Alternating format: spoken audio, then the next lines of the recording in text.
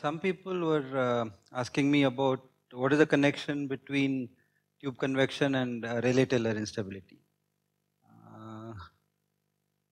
So essentially, Rayleigh-Taylor instability, you have a heavier fluid or a lighter fluid initially, and you remove this barrier, and that because of the density gradient, you get instability, and with time, this mixing zone will keep increasing. Whereas in tube convection, what we have is a continuous source of buoyancy difference. So you get continuously, essentially, high density fluid here and low density fluid here. And you get steady convection. So in some respects, this zone is sort of similar, but it's mostly different.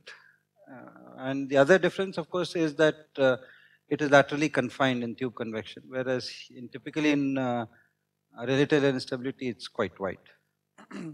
But yeah, there are certain similarities, especially probably in the mixing zone in the two cases. So one of the probably nice things about this flow is one can use it to develop turbulence models for buoyancy-driven flows.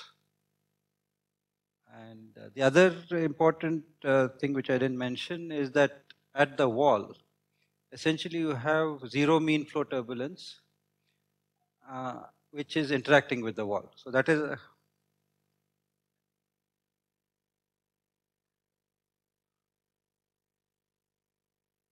yes, but at later time, this mixing zone, it's again this density gradient which is driving the flow. Sort of. So on the wall itself, you have, of course, zero flow, but the mean flow itself is zero. So it is zero mean flow turbulence next to a wall. So that's an important fundamental problem. And people have looked at, for example, in wind tunnels, they create grid turbulence, and there is a plate or a belt which keeps moving with the same velocity as the free stream velocity. But there, with distance, the turbulence dies down. Whereas in this case, the turbulence is sustained.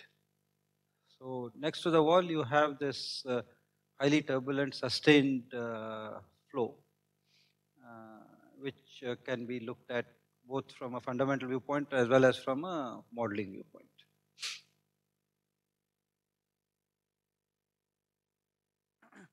So one of the things which Mahendra asked me to just briefly talk on is about the boundary layers in Rayleigh-Benard convection. As I said, it is still unresolved topic, and so there are a lot of controversy on what boundary layers are and what is the role. So I'll just briefly talk about that. And as I said, it's more a personal viewpoint. So my view is that convection on any horizontal surface is basically due to these near wall plumes. Whether it is on a isolated plate like this, you have a hot plate, and what you have is essentially far away from the plate, you have a turbulent plume. But near the surface, if the Rayleigh number is high enough, you will get these plumes just like in Rayleigh-Benard convection. So the outer flow here is very different from here. But near the wall, it's identical. So in the same sense that next to a wall in turbulent pipe flow, turbulent channel flow, turbulent boundary layers, the flow looks almost alike. It's sort of universal. So in that sense, the turbulent convection on a horizontal surface in different situations near the wall would be similar. The outer flow, of course, would be different. So in the case of Rayleigh-Benard convection, you have these two plates, and then you have this outer flow. And so you have these plumes on either plate, essentially. So as I said, it is determined by plumes, the flow dynamics and the heat transfer. The character of the new near wall flow can change with Rayleigh number and aspect ratio. So you get, as I showed earlier, a cell type of structure at low RA. And as RA increases, the strength of the outer flow starts increasing and the plumes start getting affected by that. And so the outer flow can either align the plumes in the flow direction and or they can convect the near wall plumes. So in fact, if you see pictures of a heated plate on which you have mild flow, all the plumes will get aligned with the flow. And even in atmospheric flows, that's what happens. All the convection rolls get aligned with the mean wind.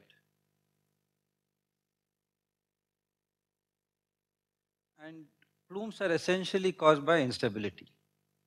So it's just like you have a layer of film of water on a sajja, and so that is unstable. So you start getting these droplets or drops or continuous streams. So these are essentially like plumes. And the cause is, again, in both cases, is due to instability. So there is a very famous and popular model called Howard's model for convection next to a surface. So what he said was that periodically, basically you get on a hot plate, the conduction layer keeps growing with time. At a certain critical height or critical thickness of that layer, it becomes unstable and it erupts into a thermal. So that was Howard's model. But experiments show that it's essentially you have plumes. So what we proposed was a spatial equivalent of Howard's model. So basically you have locally boundary layer growing. At some distance, it becomes unstable and you get a sheet plume.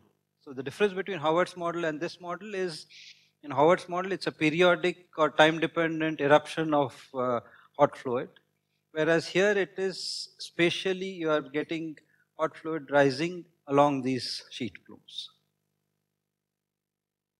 And so one can give an average plume spacing, say lambda, and we found that basically the plume spacing decreases as you increase the heat flux.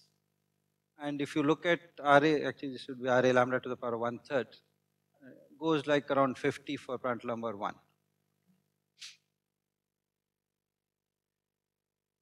So this basically is trying to understand why these plumes form. And as I said, similar to turbulent boundary layers, you can define near wall scales and outer scales. So the near wall scales actually originally was proposed by Townsend for based on the heat flux. So just like in turbulent boundary layers, you can base your near wall scale based on the shear stress or the momentum flux. So another way to do it is to see the heat flux is not known a priori, but what is known is the temperature difference. So one can just through dimensional analysis, knowing the temperature difference, you can get the near wall velocity scale and the length scale, taking into account the viscosity and the thermal diffusivity. So these are just dimensional arguments. You get the velocity scale and the length scale, near wall length scale. And for the outer scales, Deardorff long back had proposed this, that is, outer flow should scale like in this way related to the heat flux, and it goes like the overall height to the power of 1/3. And for some reason, I think the current literature or current scientists have forgotten about these classical works, and which really should be, because both these scales are never mentioned.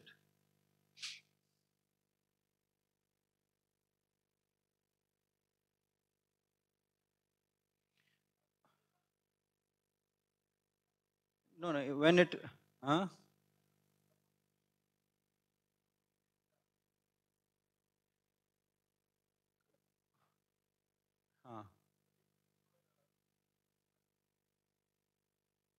So it will boil down to the same thing. This is heat flux, kinematic heat flux. So this is heat flux, this is thermal diffusivity, and beta is the expansion coefficient. Reynolds number, it will be of the order of 1, I would imagine, yes.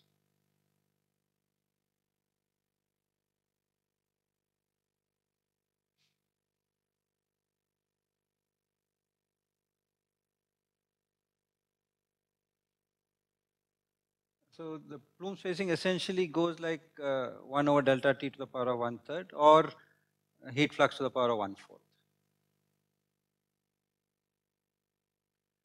And in fact, we looked at data from the barrel of Ilmenau, right? And tried to use that scaling like Z over ZW and the mean velocity divided by the Dyatlov velocity scale. So this is for aspect ratio 1 and different Rayleigh numbers. And you can see that there's pretty good collapse. And similarly, if you look at the velocity fluctuations, so you can see that this is normalized by the Dyatlov scale, whereas the vertical velocity is normalized by the viscous scale, because this mean flow is driven by the outer scale, whereas what is happening near the wall is driven by the viscous scale. And again, the velocity fluctuations in the lateral direction, again, they collapse reasonably well. So we are trying to develop a boundary layer model taking into account this effect. So boundary layers in RB convection, there have been a whole lot of different proposals. So starting with Prandtl Blasius, like Stevens mentioned, and Prandtl Blasius with pressure gradient. And in fact, there's been some attempt at dynamic scaling, that is, at each instant of time you normalize. But still, it's not very convincing because it is not laminar flow really. I mean, the profile looks sort of like Prandtl Blasius, but there's a lot of controversy still. And in fact, the more recent papers like Shishkina, they're trying to incorporate the turbulence in the boundary layer model itself. But the fact remains that even at lower like 10 power 7, the flow near the wall is certainly not laminar. It is fluctuating all the time, and it depends on your point of view whether you would want to call it turbulent or not. But it is viscous, but it is highly fluctuating.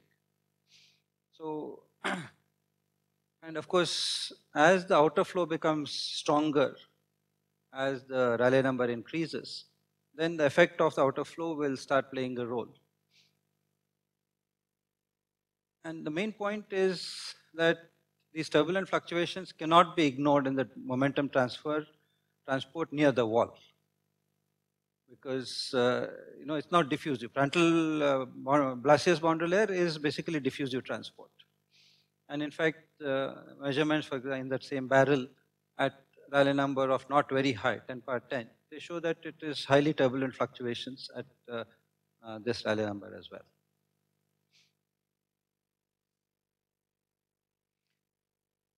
So of course, this question is what happens as you keep increasing the Rayleigh number, as Stephen mentioned, that there's a prediction that you get this ultimate regime where Nusselt number goes like Ra to the power of half. And so the implication is that when you have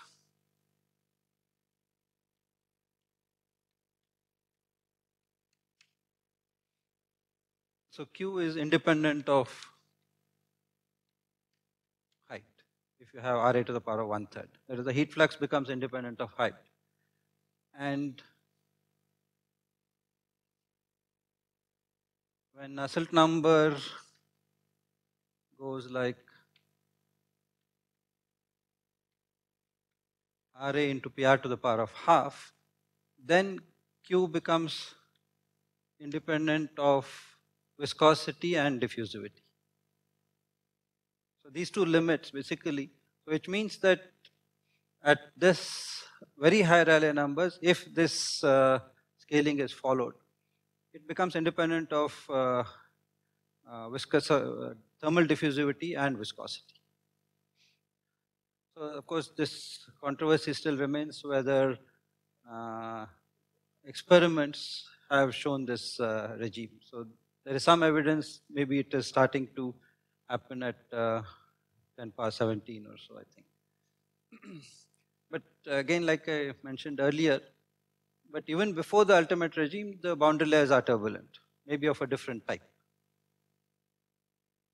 Well, if you, for example, look at the temperature signal, and if you put a temperature probe very close to the wall, you will see a lot of fluctuations in temperature or fluctuations in heat flux. So I think the main thing is one should distinguish between viscous flow and laminar flow. Okay. Viscous flow means the Reynolds number is small, which is true, but it doesn't mean that it is laminar. For example, again in a turbulent boundary layer, the Reynolds number based on the sublayer thickness will be small, but you get huge fluctuations in the turbulent wall shear stress, for example. So it depends on how you define turbulence in that way. So probably what happens when you go to the ultimate regime is that you start going from a mixed convection type of regime to a forced convection type of regime. So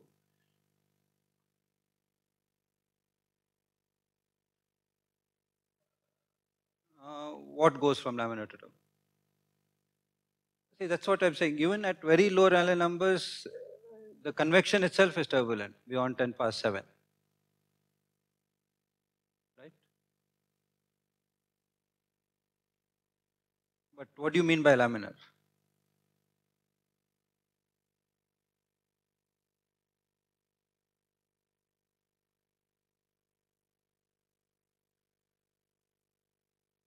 Linearly, it will be increasing for all turbulent flows also, because it has to go to 0 at the wall, so it has to linearly increase, right?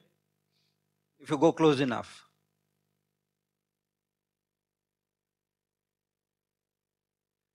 Conduction, even if you go to the ultimate regime, the heat transfer has to take by conduction at the wall, because all fluctuations die out at the wall. So the final transport process is by diffusion, both as far as wall shear stress is concerned or heat transfer is concerned at a surface. Even if you take a Rayleigh number of 100 million, at the surface, the heat transfer will be by diffusion. It will be given by K into dt dz at z equal to 0 at that instant of time.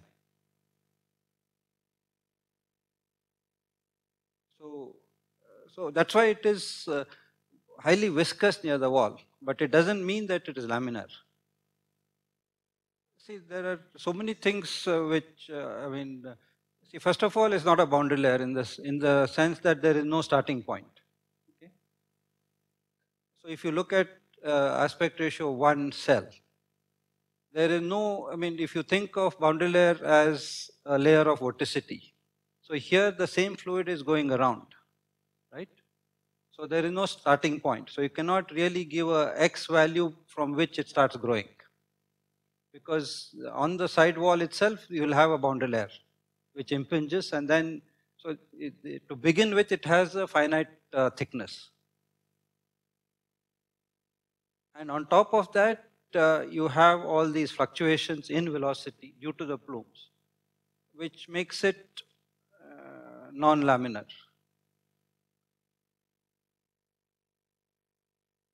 See, Kolmogorov scale is again a viscous scale, right?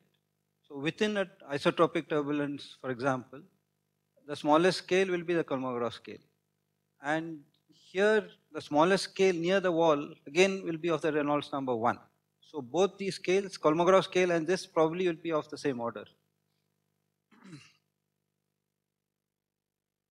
Near the wall. I won't expect. It doesn't mean that if you have an inertial range, it is turbulent, no? See, this inertial range business is only for isotropic turbulence. So people are, expanding it to all sorts of other things, where it may not really, because if you look at the assumptions, right? See, for example, if you look at turbulent production, right? It happens at the large scales and then it scales, it goes down the cascade. But near the wall, it's totally different. So the basic assumption of inertial scaling won't hold here at all. So I'll tell you what our view is. So if you take a small plate which is heated, right? And the Rayleigh number is small enough, then you get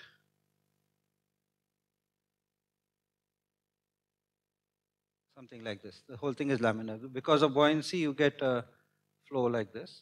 And then so that is like a plume. That's what you'll see. But in a turbulent Rayleigh-Bénard convection, so you have flow impinging like this. So then you'll get some sort of stagnation point and the boundary layer will grow. And then it will, at this point, if I call this, say, some delta critical. So when RA delta critical or RA delta is equal to RA delta critical, it becomes a plume. So this whole fluid which is coming from the core, it hits this boundary layer, that's where the heat transfer takes place. And then it moves sidewards. And because of instability, it becomes a plume.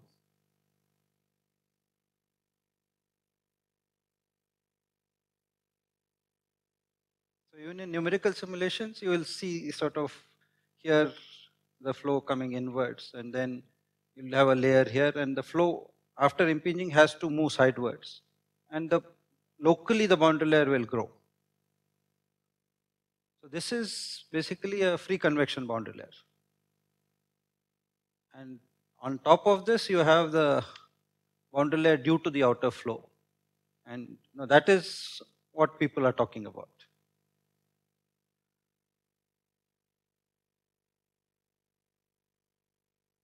So it's these are boundary layers within that main boundary layer in some sense.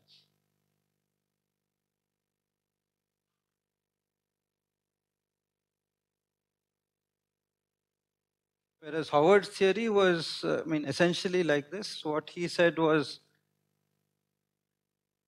with time,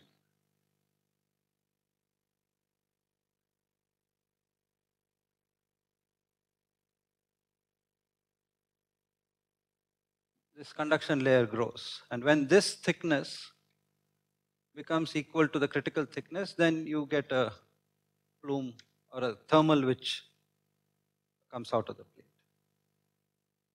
In fact, in that original Sparrows experiment which I showed, the thymol blue, they had this periodic eruption of thermals.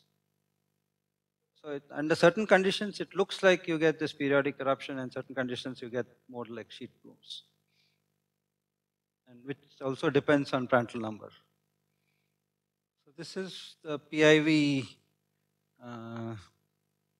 data, which is made into a movie basically. And you can see this is in tube convection, in the middle section of the tube. And you can see it's continuously evolving, and you get these high regions of high vorticity. And clearly you can see there's no mean flow.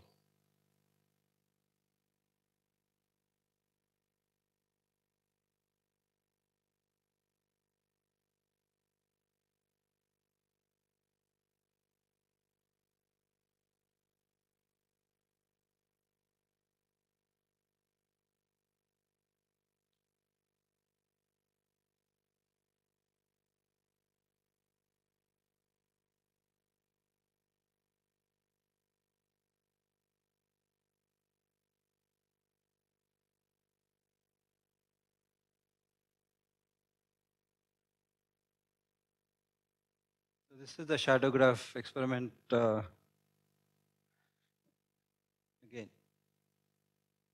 So again, you see that it is axially homogeneous. And these very fine scale structures are due to very large gradients you get partly because it is a high Prandtl number or high Schmidt number case. And the large numbers of these structures is because it's an integrated effect.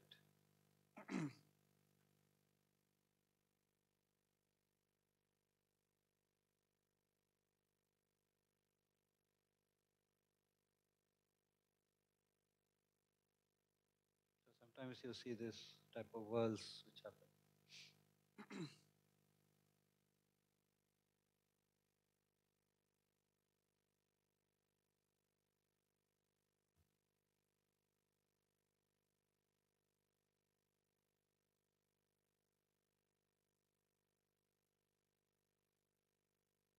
And this is the same shadow graph experiment with, instead of salt, it's with heat. So you can see that it is, of course, the turbulence is much weaker here. And since the Prandtl number is around 6, the gradients also will be much weaker.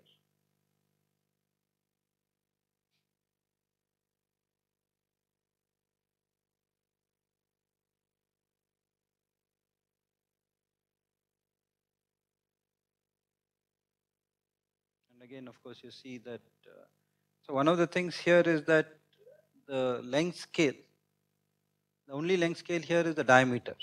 Unlike in Rayleigh-Bénard convection where it is the height, here it's a very long tube and the only length scale is the diameter. So everything, all the structures basically scale with the diameter.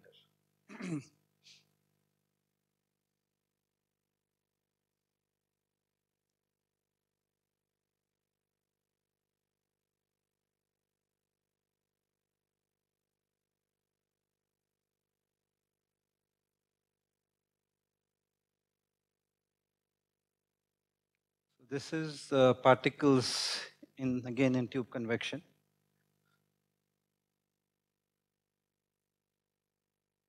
This is with heat. So it's basically continuously churning. So sometimes you see this essentially heavier fluid coming down and lighter fluid going up. But many times you get a lot of, for example, here there's two masses colliding with each other. And in fact, that's how, if you look at the turbulent kinetic energy equation, the kinetic energy is generated due to buoyancy in the vertical direction. And due to collisions, it gets transferred to the lateral directions.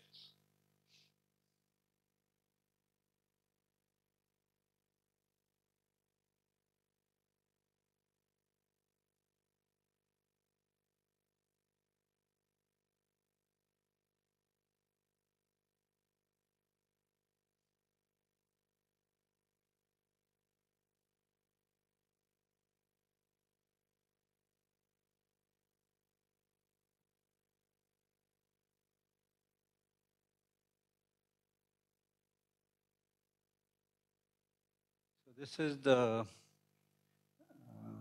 PLIF, laser-induced fluorescence movie. So as I said, the brighter fluid is the heavier fluid, which is put on the top tank, the fluorescein dye.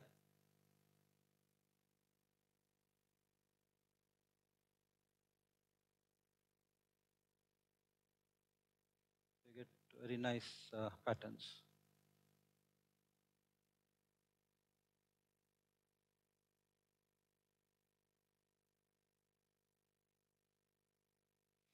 So compared to Rayleigh-Bénard convection, the turbulence here is much stronger for the same density difference and the same apparatus size. So both the heat flux and the turbulence levels or the Reynolds number will be much higher. So in some sense, this is a good flow field to study because it is axially homogeneous. So just like in a pressure-driven pipe flow.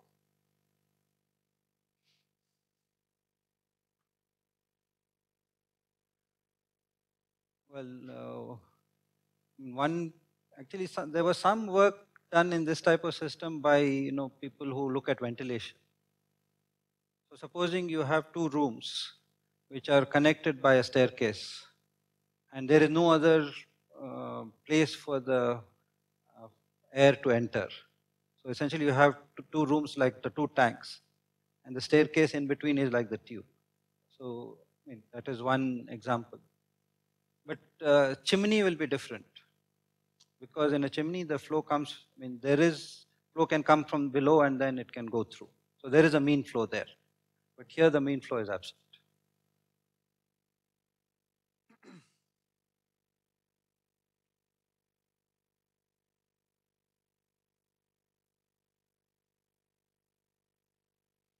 So finally, I will show not ours, but nice Schlieren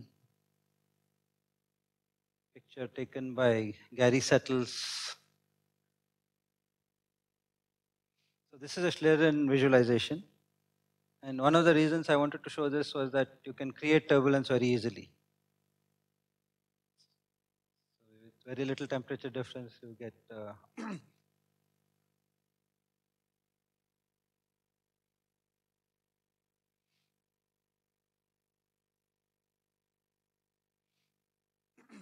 And the other important fluid mechanical concept is here, where a person is breathing out and breathing in.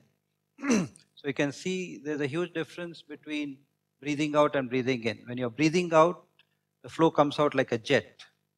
But when you're breathing in, the flow comes out from all around.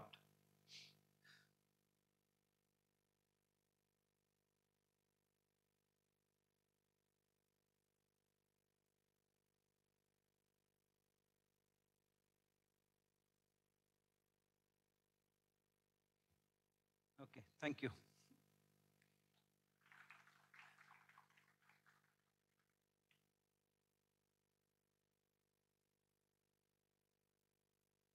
Have any questions?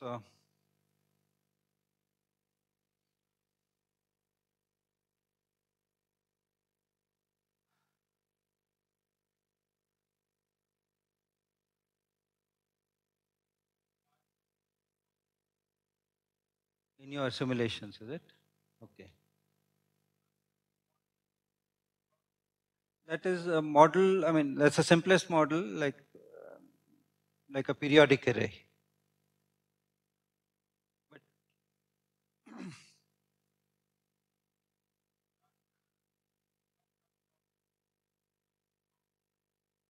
yeah, I think it might be worthwhile looking at those pictures in more detail, just to see what type of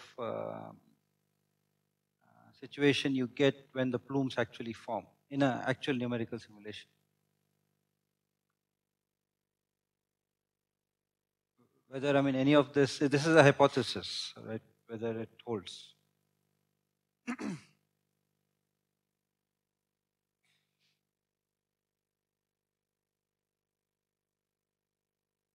Any other questions?